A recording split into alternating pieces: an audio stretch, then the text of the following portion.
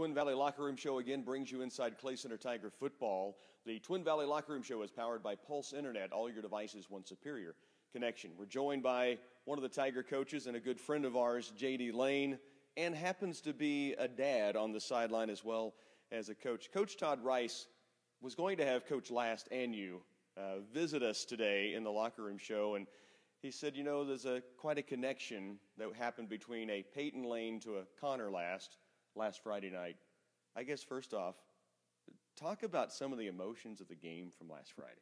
Well, as a coach and a dad, it gets harder and harder to manage all the time, and I found myself back and forth, you know, enjoying the moment as a dad and then trying to jump right back into the coach aspect of it, and it was almost surreal to see, you know, to be involved in that and then to see your kid have, you know, that experience. It was just crazy.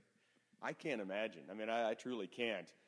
What the emotions were like. I told Coach Rice earlier today, I said there were some deflated voices in the booth. That's the broadcasters. 2:25 left. You know, I said right before the play, unless the ball goes on the floor, I don't know that there's a real chance that the Tigers can. And all of a sudden, the ball goes on the floor, and in comes Levi Fitzenmeyer. I said we were deflated in the booth a little bit. No, we were. We were kind of like, this doesn't look good. But the one thing I did notice, no Tigers were deflated. The sidelines, on the field, it just seemed like they were going to find a way. They really did. It was, you know, the kids were into it. Even our younger kids that hadn't been on the field and knew they weren't going to get on the field in that situation. We had some of our seniors that had played almost every snap that were out in the beginning of that drive, and you could see along the sideline people getting, you know, more excited, and as they got further away from their goal line, a couple of our guys went back in, and and it was more, you know, we got to get a stop here, we got to make something happen, and it was, you know, it's ironic you talk about that because I'd heard about the excitement of the broadcast, and I just went back 2 nights ago and watched or listened to that again, and that's just, it's crazy how that all comes together. I've heard, you know, people say, no, we were saying our prayers in the stands, and you know, I'm on the sideline, you know, saying, you know, come on, Dad, make something happen for us, and you know, trying to get the spirit of Blackie involved, and it just, you know, something happened, and it's those kids, they didn't have any quit in them. They wanted to make something happen, and sure enough, it did. We've talked quite a bit this year on air and with just each other, you and I, and other coaches and other players even. This team won that football game last Friday night. Coach Rice and I have talked about it time and time again, and every week, wins or losses, this is a true team. It really is. We have, you know, from week to week, we have different kids that do great things for us, and it has been all year long, you know, a group effort, and yeah, we have some kids that have good stats or things that show up more on paper, but it is all about what they can get done, and it's neat to see from having coached these guys from when they were in 4th grade on up, and they've been able to do some different things, some successful, some not, you know, on the football field, and it's really neat to see all of that come together, you know, as a unit, and to bring those young kids along and bring the whole group in together. It's really been fun to be a part of. So Peyton, JD's son, throws a laser. Connor Last makes the catch in the end zone. We're tied. Now you got to kick an extra point, and it's Peyton coming back out. He's been dinged up. His ankle's hurting. He's gassed. The emotions got to be going crazy. So a timeout. Coach Rice earlier said we weren't icing our own kicker. We just wanted to get everybody kind of in the right positions and in the right mindset. You were a kicker, high school and collegiately. You more nervous last Friday night than any kick you had?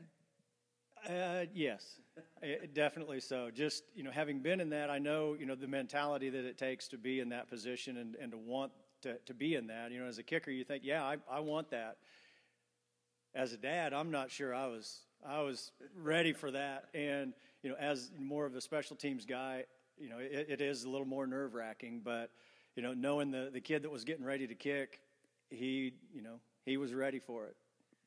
Chet Carlson said on the air, he was going to tell Peyton it was the most beautiful, ugly kick he's ever seen. To be honest, though, if you go back and look at the film, if he doesn't kick it in the manner he didn't catch it clean, we know that.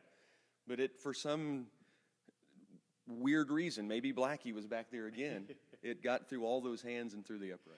It did. You know, on game night, I just thought it was kind of an ugly kick, but a lot of times I'll say, hey, ugly but good. and going back and watching the film and seeing how close it was to getting blocked. If he kicks a perfect kick like he's been kicking, in practice and warm-ups, that gets blocked. And for whatever reason, it was flat coming out through the uprights. I think it was even under the arms of the guy that was coming in to block it, but it was good. And just to see the emotion from our kids, the just excitement and relief in some manner, it was just incredible. You mentioned relief, and Coach Rice and I talked, and I brought up 1993. We all know the story. I also told him maybe we'll stop talking about it now that the win has happened, but they hadn't won a playoff game since 1993. He said he didn't feel the players felt burdened, but they know what's going on, right? They do. And a lot of times as coaches, as parents or adults, we don't talk about it, but we talk about it a lot. And it comes up, and it's always there. And they feel that pressure. They may not think they do. They may not act like they do. But just, inside you can tell that they feel that pressure of we want to do this for our community. We want to do this for our school, for each other. And just in seeing that relief on their faces, you could tell they really wanted it. And they were not going to be denied. Tell us about this week for you guys. This is a team, as we said, that seems to come to work every week and look forward. It would be really easy to go with that relief. We did it. That's enough. That's not their feelings, though, is it? It's really not. It's this is that time of year when we leave practice and the lights are on the inside the track, and it's like, hey, it's dark out. We're not used to being around this this time of year, and you look around and see, hey, there's only 8 teams left. There's a couple of games and we're in the big one, and that's really what they're focused on, but they're relaxed. I mean, they're you can tell they're 16, 17, 18-year-old kids, but they are focused, and they come out and they enjoy each other, and they're looking to get some good things going this Friday night. And I know we're excited. The town's excited. The area's excited. I think it's going to be an electric atmosphere. Get out to the Den and support this team. They're a fun group to be around and a fun group to watch. Coach, I know you got to get to practice. Appreciate it, and go get them Friday night. All right. Thanks a lot, Rocky. The Twin Valley Locker Room Show.